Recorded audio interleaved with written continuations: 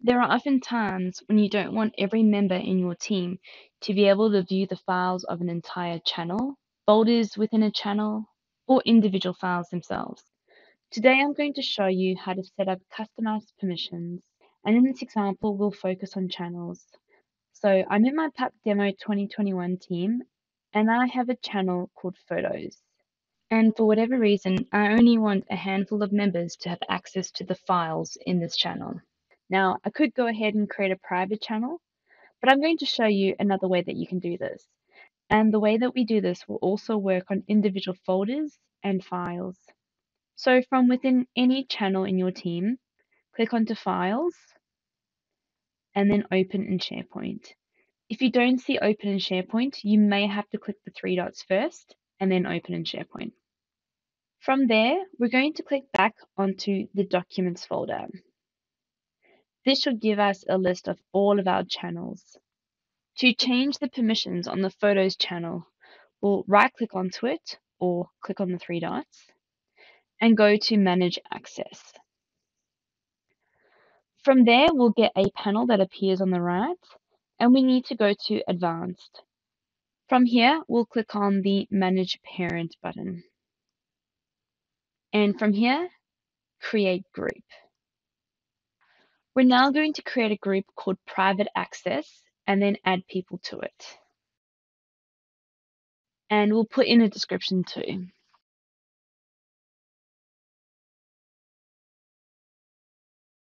And scrolling all the way down, we're going to make sure that this new group has edit access. And then click on Create. The private access group has now been created, and the owner or person that created the group will automatically be added to it. We're now going to click onto the new drop-down and then Add Users.